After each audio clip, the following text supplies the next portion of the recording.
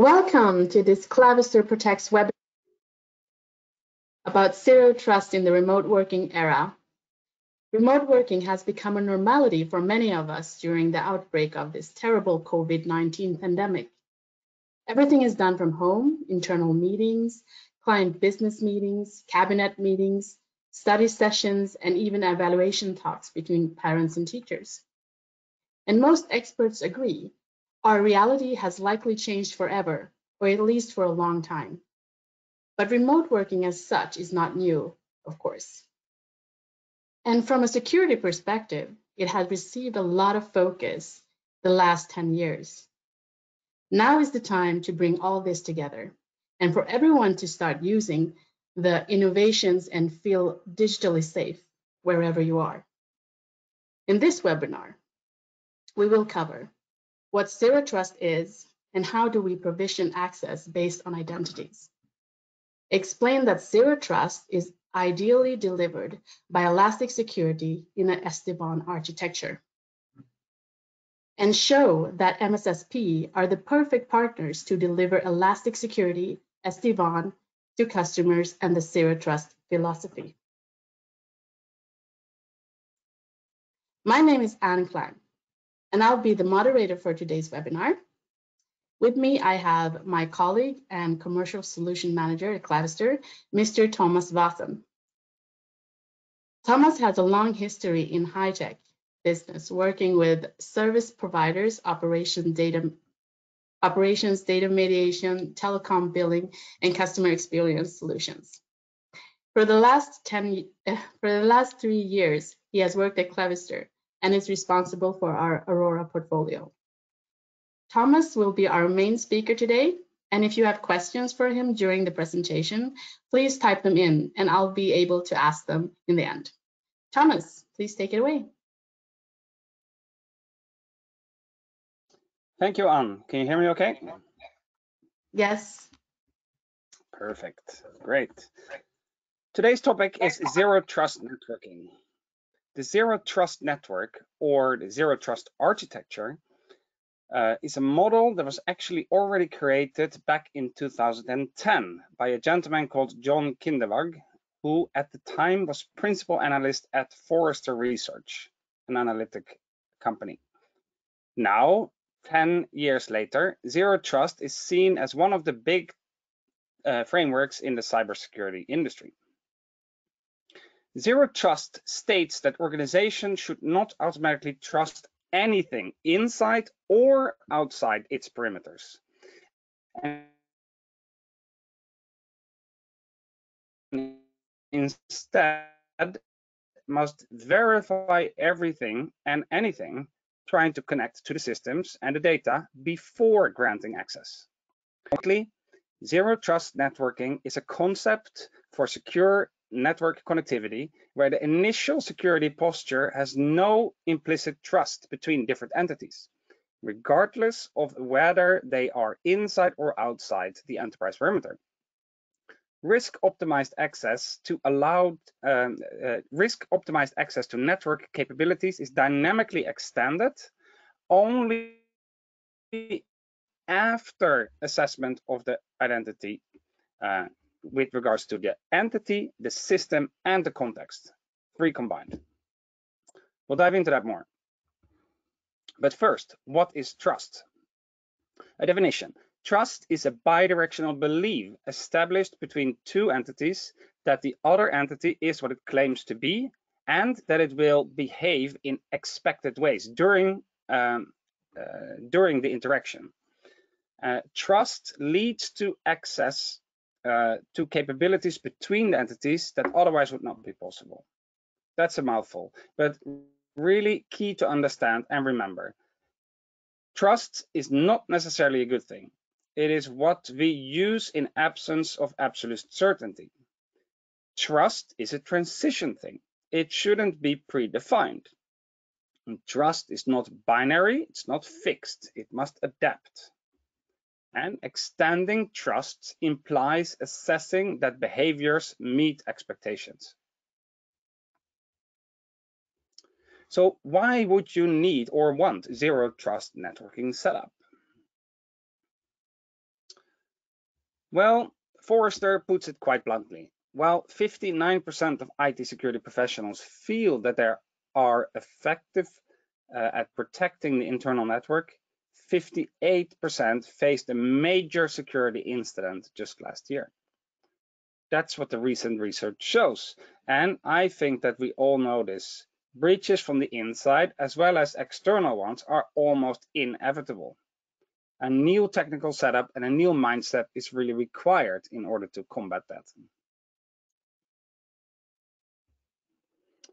In the traditional perimeter-based security model, users and applications inside the enterprise perimeter are treated as trusted entities. But insider threats, which account for 15% of the breaches and 82% of all insider and privilege misuse incidents, can take months or years to detect. So obtaining user credentials is a key objective for any hacker. Some of the most impactful data breaches happened because the hackers, once they gained access inside corporate firewalls, were able to move through internal systems without much resistance. One of the inherent problems that we have in IT is that we let too many things run away too openly with too many default connections. We essentially trust way too much. This is really why the internet took off, because everyone could share everything all the time. But it's also a key failure point. If you trust everything, then you don't have a chance of changing anything security-wise. On top of this, the world has changed. Many corporate applications are moving from the internal data centers to the public cloud, or are fully replaced with software as a service offerings. The sensitive data is now completely outside the enterprise perimeter and could be accessed by anyone that has access to the right credentials. Therefore, any security expert's first advice will be to eliminate this dependency on passwords and add a second factor of authentication. This can be done in various ways with smart cards, USB keys, and whatnot. But one of the simplest ways is to use the mobile device that you have in your pocket as a second factor, also utilizing its biometric features for validation. This eliminates a lot of risk. Previously, user credentials on the run could help hackers to log in, but now significantly more effort is required in order to hack. These solutions can easily connect to both internal applications and cloud services, providing one login experience regardless what the user wants to access. Perfect, but this would not help if the user's device is infected or compromised, or if the user has malicious intent to access the data he or she is not supposed to access. Zero trust networking is the concept of secure network connectivity, where the initial security posture has no implicit trust between the different entities, regardless of whether they are inside or outside. So risk-optimized access to network capabilities is dynamically extended only after an assessment of the identity is made by assessing the entity, the system, and the context. This, in practice, means that the perimeter moves as close to the application as possible and provides explicit access only after assessment of those parameters together. Also for cloud deployments and services, where trust works both ways, from the user to the application, but also from the application to the user. We don't want the SaaS application to become a way into our corporate infrastructure. So let's exemplify this. In the first scenario, someone has a corporate issued laptop. It is connected from a corporate environment. It is connected from a known network segment. It is he or she is authenticated with 2 factors with biometric validation. The result of this will be that the user can access with application access. This means that these 4 factors have enabled the trust and will now allow the user to, for instance, use Office 365 applications like Word or PowerPoint directly on the device and access files with them in the network. A second scenario would be that someone else is using their private computer at home. They might still have secure VPN connectivity and biometric authentication, but they have less trust because the device is not corporate issued. They get access to the remote terminal server instead and are allowed to run applications in a virtual desktop environment there, but no direct access is allowed like in the first example. Then in the third scenario, this person is using a mobile phone somewhere in the world without specific security connectivity, but authenticated securely. This may suffice for access to web applications, but not any other form of access. These scenarios are basic, but very, very tangible. In the real world, it's of course more complex. But as its essence, Zero Trust architecture has 3 critical ingredients: the network, the device, and the identity. And they can provide intelligence about the user and need to work together to help determine the appropriate level of access. The network aspect will of course provide microsegmentation with the policies to provide or deny access, but it is also an important source of intelligence to determine the level that should be granted. So, for instance, the source address will provide information on the location of the user. If they're in the same country or if they're traveling abroad, they might be granted different levels of access. The traffic itself will reveal what encryption level is used. Information about source network settings are relevant, and is the traffic coming directly from a device or is it passing through a network address translation? Do we have full access? Is a VPN tunnel used and with what encryption levels? And what application is used to access to perform the access request? And this can be detected through deep packet inspection.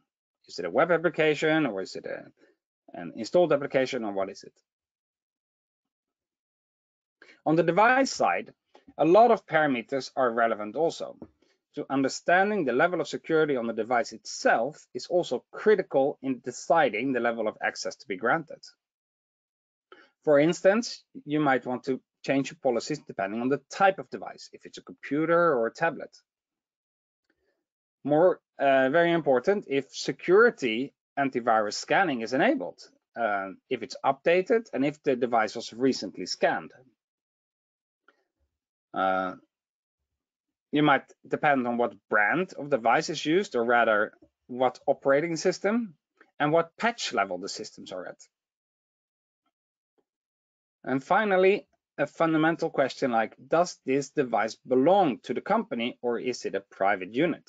E.g. the origin and the ownership of the unit. It's more and more common with bring your own device allowances, but they might not be granted the same type of privileges. Last but not least, identity management. Providing secure ways to identify network users and their roles, and with that, their security clearance. So, secure multi-factor authentication with focus on user usability, ideally via their phones. It can depend on the time of day, restricted per user type. Is it appropriate for this user to access this application at the time? Password level security. For those apps that still need passwords, is the password complex enough to confirm policy? Active Directory group that this user belongs to and the access level granted to those groups. If biometric validation is used or not, there might be several ways of authenticating themselves and you get different clearance depending on the level of authentication that you used. Biometric validation, of course, provides the highest level of certainty that the user is who he or she says they are. And user behavior. Is this pattern of access request consistent with what this user normally does? This is where artificial intelligence becomes really, really powerful. But most importantly, they have to work together in a seamless way. There are a lot of parameters to consider that determine the level of trust earned. And it's complex, but it's also very good. Zero trust networking is about taking back control. It's not just about technology, it's about processes and mindset as well. And analysts agree this is an unstoppable trend. According to Gartner, by 2022, 80% of the new digital business applications open up to the ecosystem partners will be accessed through zero trust networking access. And by 2023, 60% of the enterprises will phase out their traditional remote access virtual private networking in favor of zero trust networking access. And these predictions were made before the corona outbreak. I think we can safely guess that this timeline will be accelerated in the new era of remote working. So let's look at a real life scenario. Those familiar to us, you know that we like to tell stories to exemplify.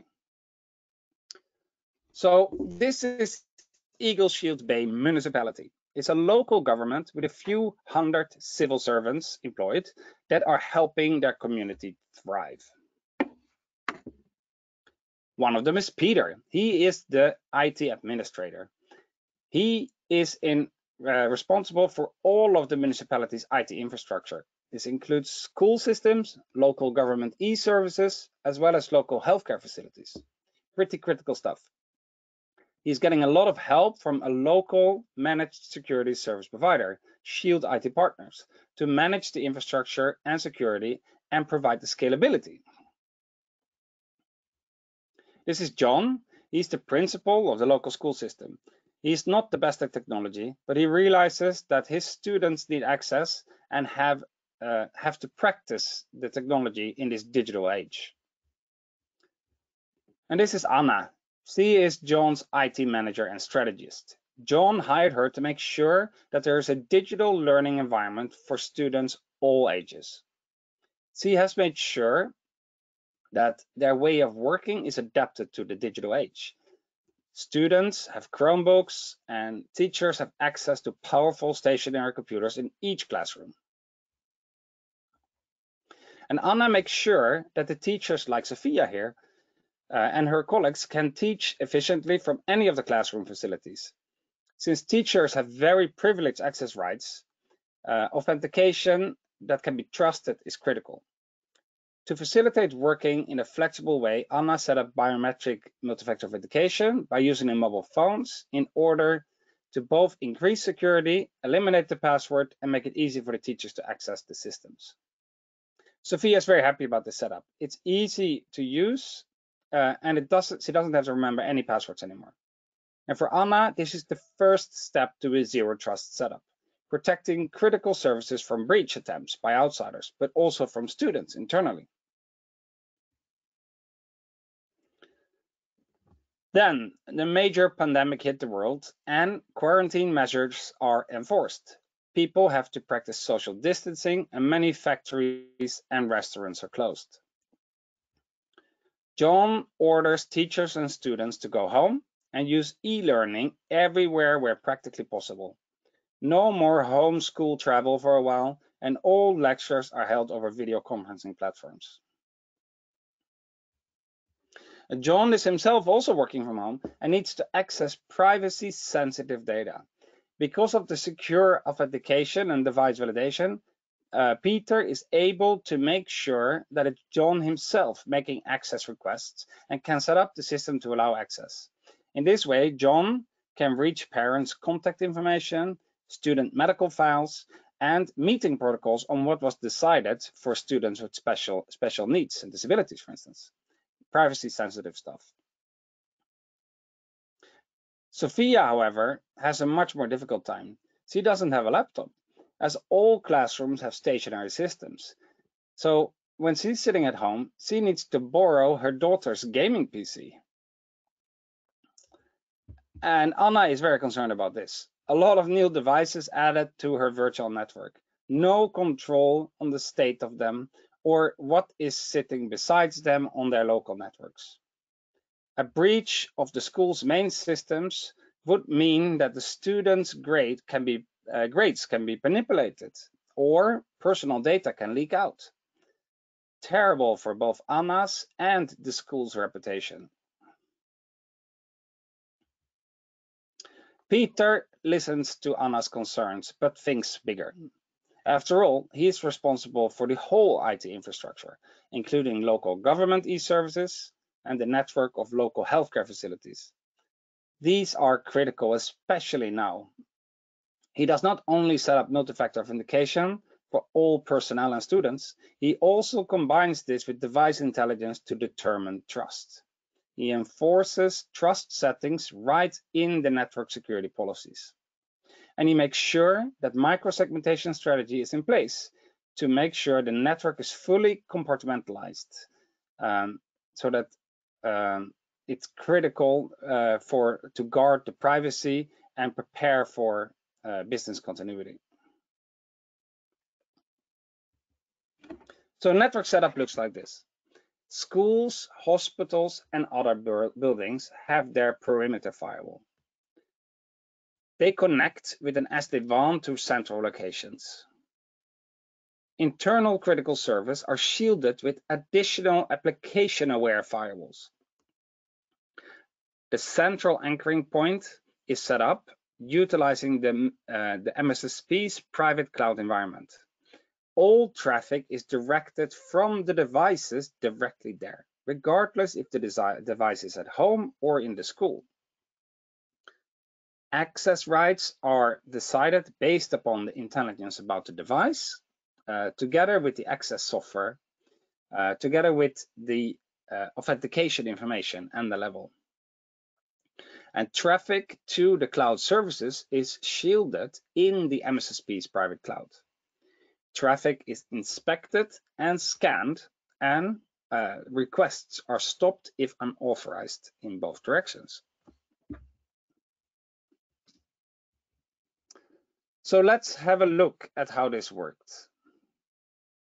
The teachers and students have a secure client installed on their systems. This client provides VPN connectivity, but directly into the SD-WAN, but it also scraps information about the device and sends that to the network authentication server. With the connection attempt made to the SaaS application that they need to reach, it can be Office 365 or Google Suite or Wikipedia or the great administration system, whatever. Critical information about the device is passed with the request here. And if antivirus was enabled or activated, if the device was issued by the school or not, etc. The application perimeter manager directs the request to the identity manager, who queries the Active Directory. Information is provided about what this person is allowed to do, and a rule set is in place to determine what access should be allowed. A second factor is required, so a push request is sent to the registered mobile app that belongs to this account. A decision is made in the identity manager. The user is allowed access under certain conditions. This is decided upon based on what validation was used and what device the request came from and where the device was located.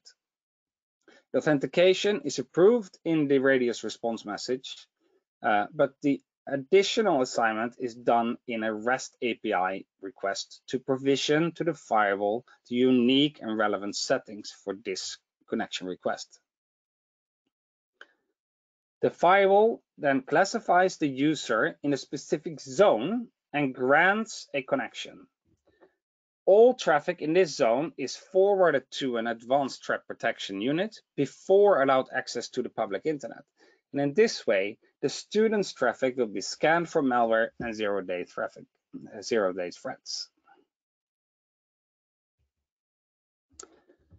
Sophia is pretty satisfied because she can keep in touch with her students and do the best she can to provide them with the education basic needs they deserve, even though there is an ongoing pandemic.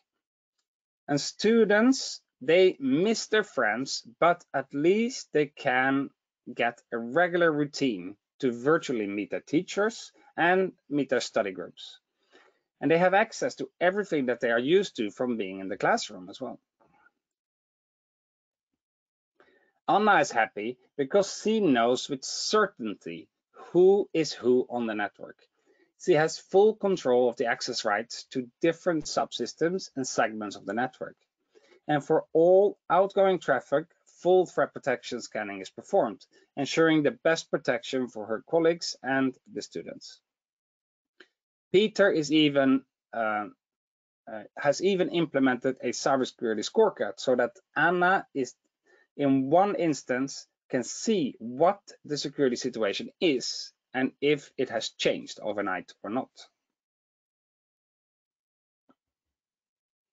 And John loves this. His district has the least interrupted schooling, and there is zero breach on the grade system and other systems. Because the MSSP provides the hosted security solution, costs are kept at a manageable level and only limited to the periods the access capacity is required. When everybody returns back to school, the capacity can dynamically be reduced, and with that, save cost. This story about Eagle Shield Bay municipality is not unique. Every school in Europe is going through this right now, and it won't be the last time either. We need to be prepared and have zero trusted networking security hosted by an MSSP. This is the quickest and easiest answer to scale. The MSSP provides the elastic secure SD-WAN that both facilitates secure connectivity between all sites, as well as added security from their data center cloud, locally, in country, and scalable for thousands of remote students and teachers. The zero trust concept combines device status knowledge, authentication level, network intelligence together to dynamically decide the access granted, and provisions this to the solution components. So, key recommendations. The time for zero trust setup is right now. Our key recommendation is to have very, very granular control. Make sure you have access to a decisioning system, and it's provided with all the relevant parameters about the device, about the identity, about the network, and about the request. Use secure authentication. Second factor with biometrics shall be the new default. Eliminate all uses of passwords. Use integration with application firewalls to grant specific access to those who need only when appropriate and trusted. And talk to your MSSP for flexibility. This is not an easy to set up alone. It requires a new mindset and it requires solutions to work together. MSSPs can help you scale this. So, thank you. If you want to learn more, please check out our white paper. It's free and you can get a demo or a trial on one or a few of the components, and you can see what all products are used from Clavister to build an elastic secure SD-WAN. But before we round up, I'm sure that there are some questions. Do you have a? Yes, thank you, Thomas. We have a question here. What challenges are there when implementing CTN?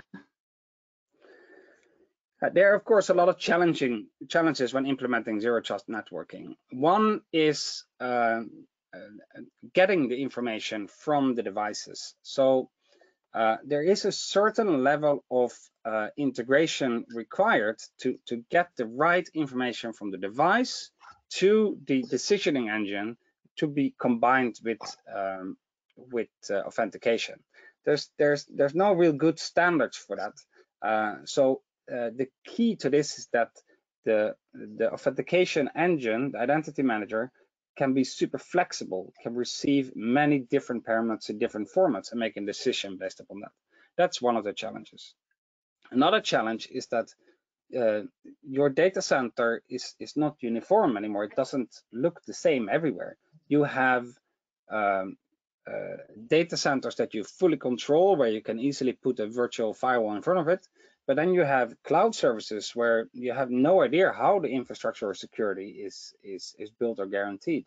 And you're going to need to use multiple strategies in order to provide a level of protection in front of those services.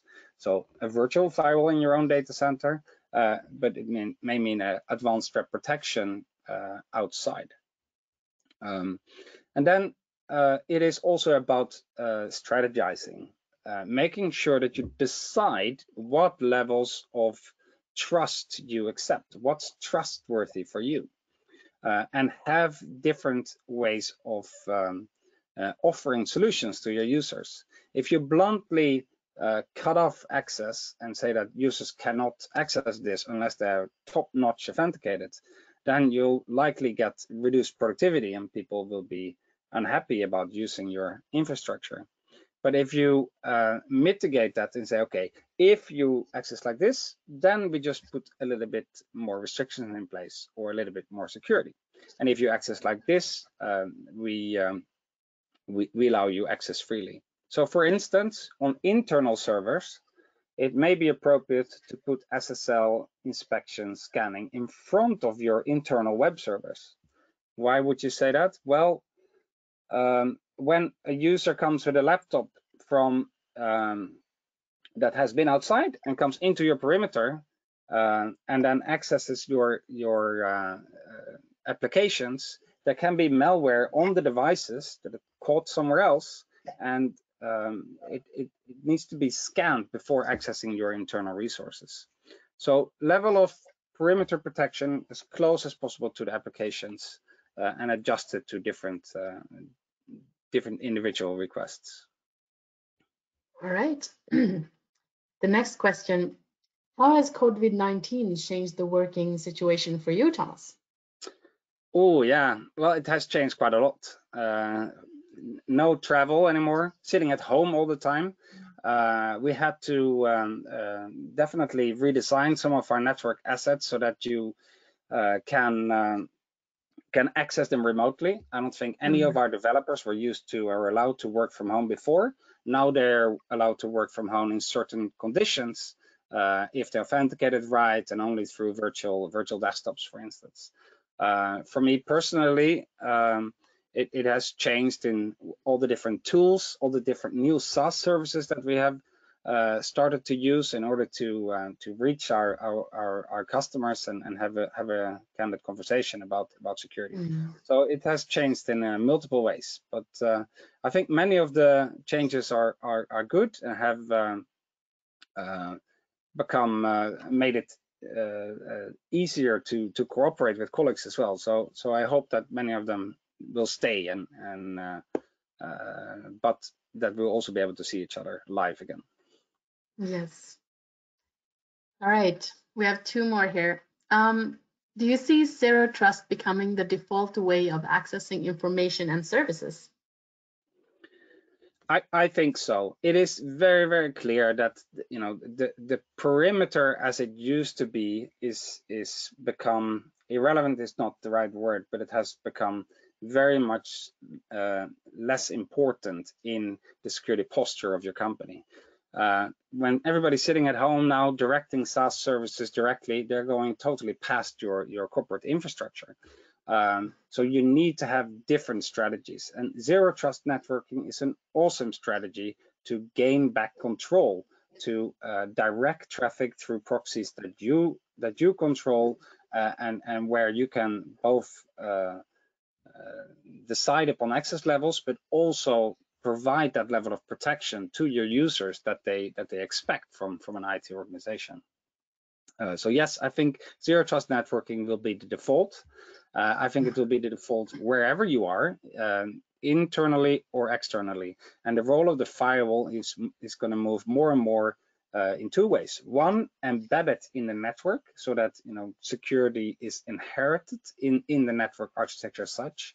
And then two, on a more application level, closer to the services, the applications, where the applications are residing.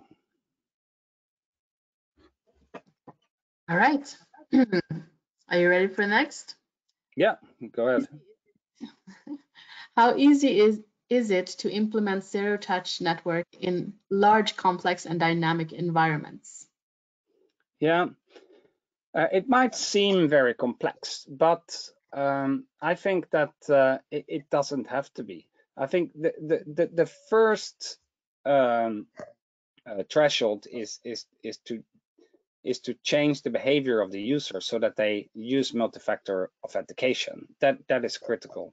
Adding in a multi-factor authentication server in between your application sort of access control flows is not that hard, but you have to, of course, roll out apps. You have to have people sign on, so that is a bit of work.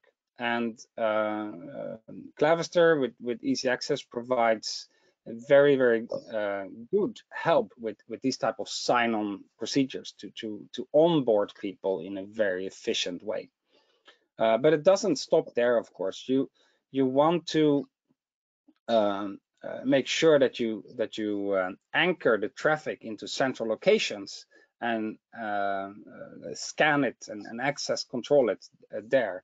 But once you have rolled out the authentication, the next step would be to host centrally advanced threat protection with firewall infrastructure and make sure that any access requests are proxied through there. Once you have done that, it's a smooth road ahead, because then you have full control of the traffic flows.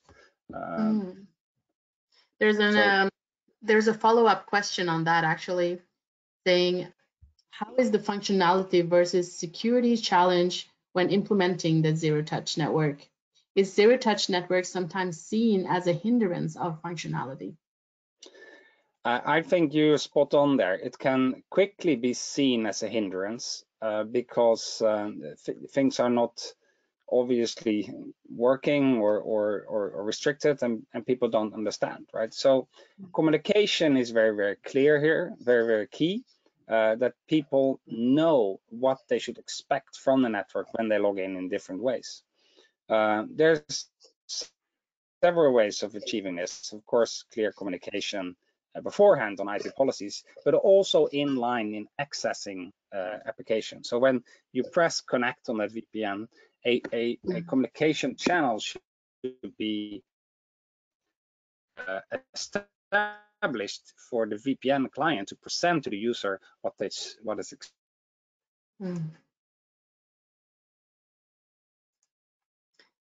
All right, final question here. Can I buy zero touch from one vendor?